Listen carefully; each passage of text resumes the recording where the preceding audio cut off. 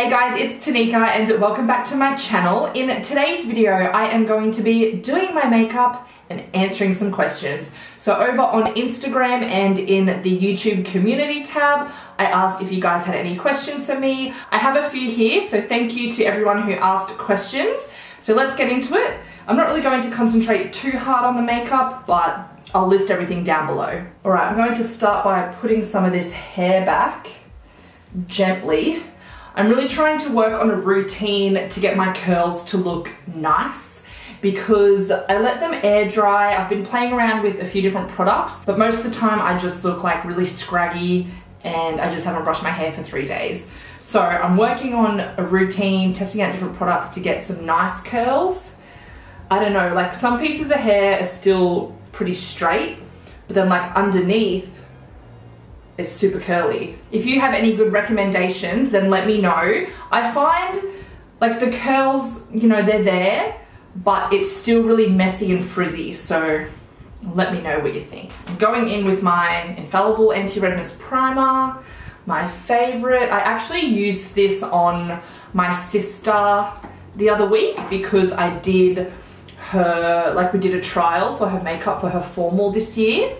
And oh my god, it just did not work for her. It neutralized her redness, but it didn't work for her skin type. So she has quite dry skin, rather textured, and it just looked so flaky and patchy. I was like, oh my god, what is going on? This is like my favorite primer ever, and it's not working for her. So that was actually quite interesting and I guess good to know because I do recommend this primer a lot. My skin type is more normal combination.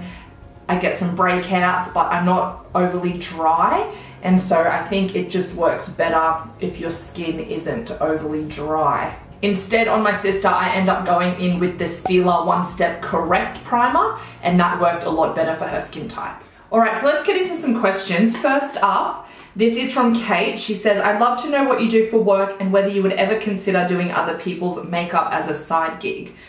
So for work, I am a store manager at a cafe. I have worked at this store for, I don't know, 4 to 5 years. It's been a while. It's not necessarily my dream job, but it pays the bills. The hours are very flexible. They work well with my schedule and I have the best boss in the world. So sometimes it's tough. It can be very busy, very high stress, but at the end of the day, I love the social aspect of it, and also just the hours really work well with my lifestyle. And then the second part of the question, if I would ever do other people's makeup, I don't know. Like when I did my sister's makeup the other day, I really enjoyed it and like it was really fun, but I think I just have doubt in my ability because there are so many amazing makeup artists on Instagram and like there's a lot of competition out there, I guess, if you were going to be a freelance makeup artist. I think that doing makeup on other people is very, very, very different to doing makeup on yourself. You know, everyone's different skin types, they're different face shapes, their skin tones, you know, there's a lot that goes into it and I don't know if I really have a passion for it. I'm not completely throwing that option away right now, but I'm not diving into it headfirst either. Next question is from Abby and she says, what brand would you love to see come to Australia?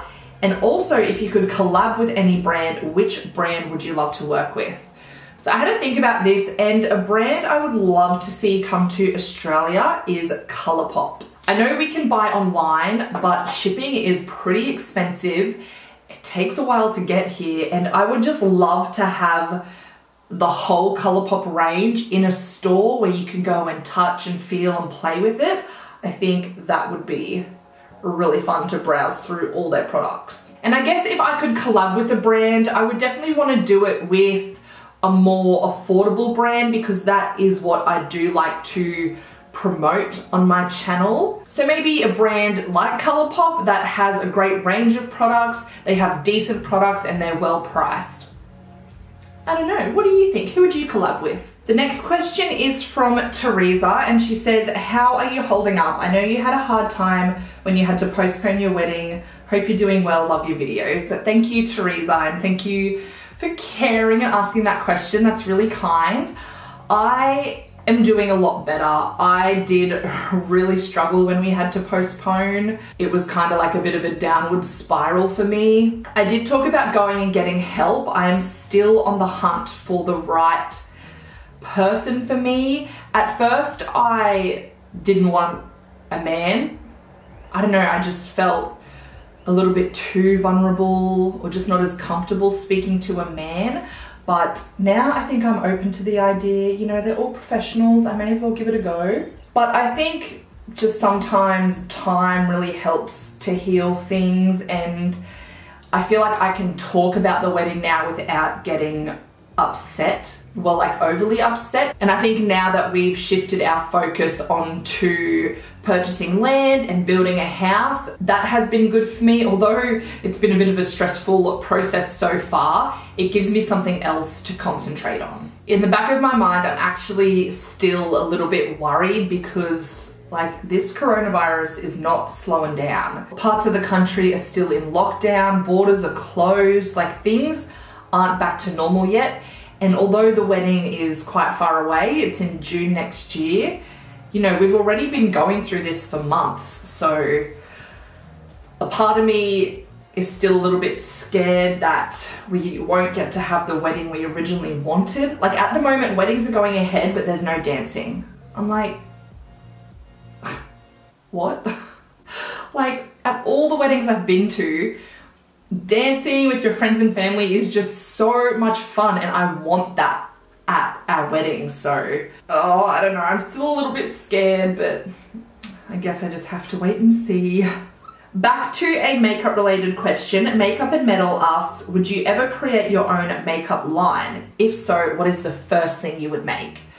I don't know if I would create my own makeup line, but if I were going to, I know brands these days, it is all about being inclusive, but I would just like to bring out something, maybe at first, that is specific to fair skin, because that's what I do here. So maybe like a bronzer, blush, highlighter, kind of that area, because, you know, although foundation is a hard one, those categories can also be tricky for fair skin. So I think they are the kind of products I would like to come out with first, and then obviously expand the range to include every skin tone. The next question comes from Rach96, and she says, what advice would you give to your younger self?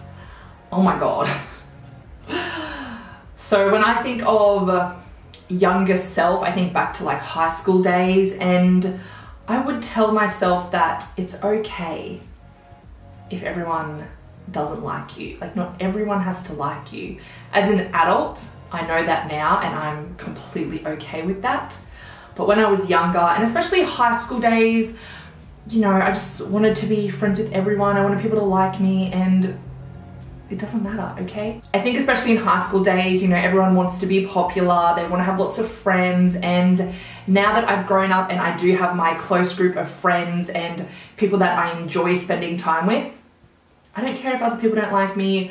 I don't really want to waste my time with you either. So, see you later. I would also tell myself to get braces earlier. Like, I don't know what I was thinking holding that off, literally. I was meant to get them in year 7, and I was like, ugh, no. And then I didn't want to get them in high school because I was like, oh, I don't want braces at my formal. So I ended up getting braces when I was like 21, 22. And then I had to pay for them myself. So if I got them when I was younger, my mum and dad could have paid for it. Which, by the way, getting braces was one of the best things I've ever done. It boosts my confidence so much. So my teeth, these two here, used to be pushed back. And then, yeah, like that was pretty much it. And my bottom teeth were a bit out of shape as well. But getting braces was the best thing ever. Highly recommend. For my highlight, I'm using the Charlotte Tilbury Beauty Light Wand. This is in the shade Spotlight. Pretty nice. It's not very often I splurge on a high-end item, but Look at that. Pretty. Another question I have here from Rach is, what are your favorite things to do on your days off? So I get Sunday, Mondays off every week. Sunday is the only day off I get with Clinton. So I usually like to have a sleep in because, oh my God, I start work early every day and I like to have a little sleep in. So I usually do that. And then Clinton and I will usually do something together, whether we go out to breakfast or lunch or just go on a little adventure somewhere. Usually spend the day together. And then my day off on Monday is usually my productive day. So I get my filming done, my groceries done, clean the house, run any errands. It's one of those days, you know? I also love to go and spend time with my niece. She is 1.5-ish, and oh my God, I just love hanging out with her. She is, she's so cute, oh my God. Whenever you see her, she comes running over and gives you a big hug, which, oh, I just love. How loved do you feel when a child hugs you because they want to? Like, not when it's forced. You know, like when I hug her and she puts her head on my shoulder instead of me pushing her head on my shoulder. Oh my God, it melts my little heart. And she loves animals. The other day, there was a petting zoo up at the shopping centre, and so I was like, can I take Aria to the petting zoo? And we went up there and she was just so excited seeing all the animals.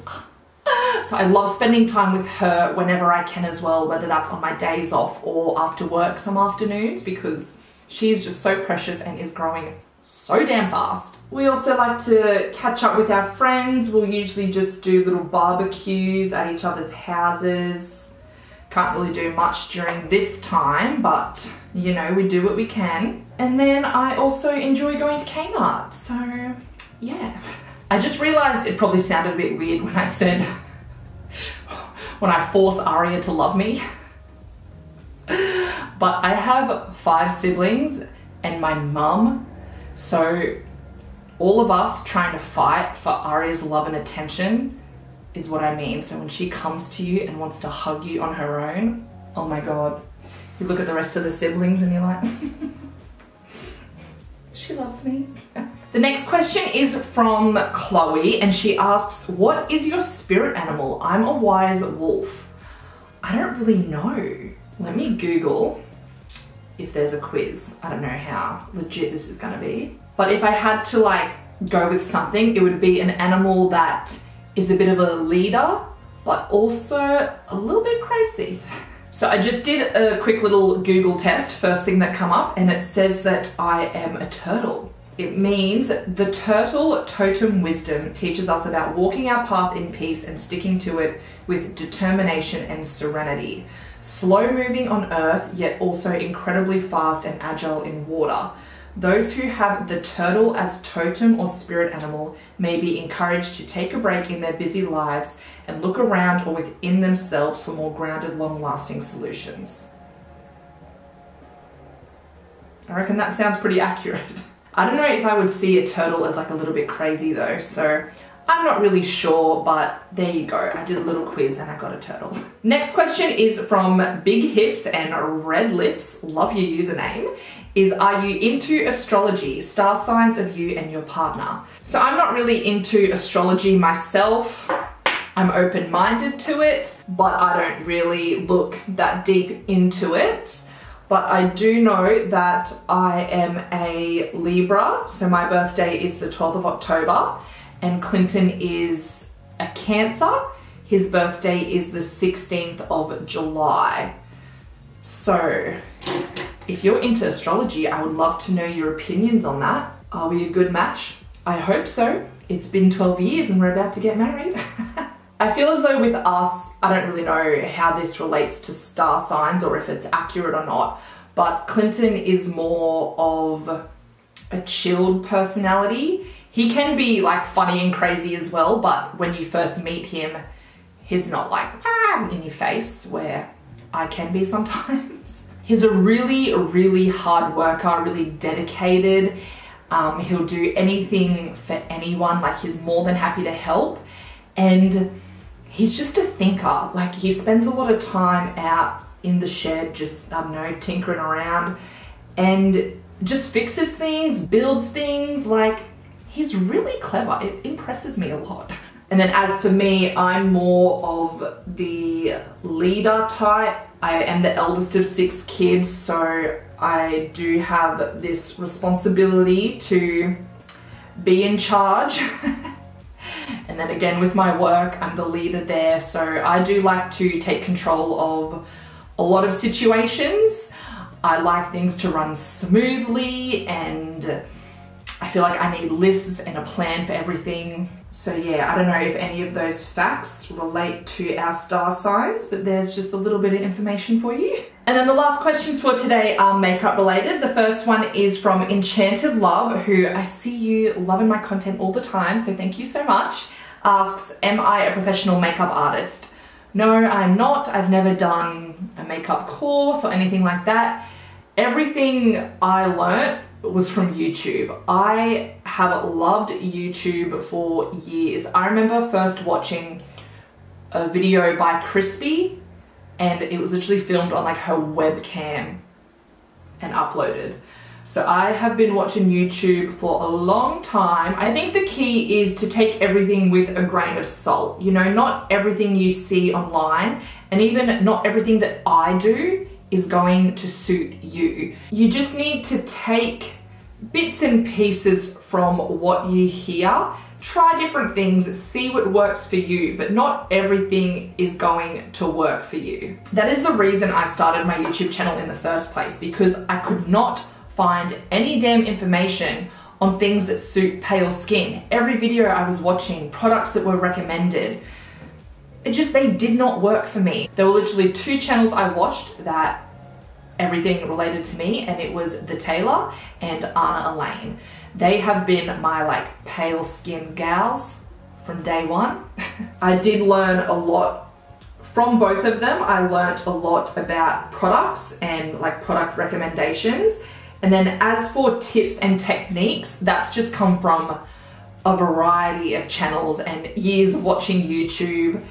And just, like I said, trying different things out on me, seeing what works, seeing what doesn't work. I do my makeup every day for work, so I do spend a lot of time playing with makeup and trying different things. So I think that is also a big help. I would love to be able to do like those really intense, colorful eye looks with like these insane cut creases. I've tried.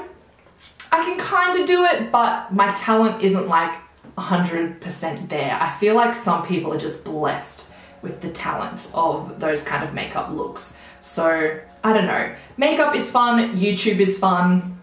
That's all I know, okay? And then Jackie Green asks if I can recommend a cream or liquid blush. Well, Jackie, let me tell you, that is one area that I have been playing with so much lately. On my cheeks today, I'm actually using the Maybelline Cheek Heat. This is a sheer gel cream blush. Comes in a variety of shades, easily accessible at Priceline. I have seen quite mixed reviews on this one though, and when I first used it, I did not like it. But what changed the game for me was this brush here by Sigma. So this is the F53 Air Contour Blush Brush. It's a duo fiber brush, and it just works so well with cream products. Every cream blush that I use this with looks freaking amazing. So it definitely comes down to the brush you're using as well. Duo fiber, I think, is the way to go with the cream products. Next, one of my absolute all-time favorites is this Savvy Cheek and Lip Color. So this is only a few dollars from Priceline. It is a cream blush, super easy to use, long lasting, leaves a nice fresh glowy look. Bloody love it. Next, I've been dipping into the Flower Beauty Blush Bombs. I actually have a full review on these if you want to check it out. We only have 2 shades available here in Australia right now, which kind of sucks because neither of these shades are like my perfect match. But this is a really nice sheer formula and best applied with your fingers. So you don't need a brush for that one. And then I've also been enjoying the Fenty cream blushes.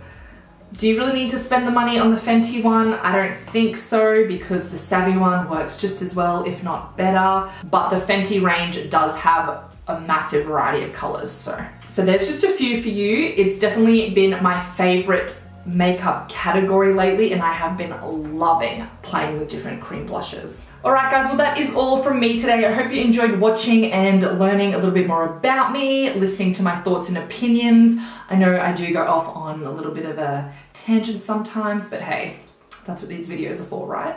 If you did enjoy it, please give this video a thumbs up, as it really supports my channel. If you're new, I would love it if you would take a look around and consider subscribing. Otherwise, I hope you are all having a fabulous day, and I'll see you in the next one. Bye.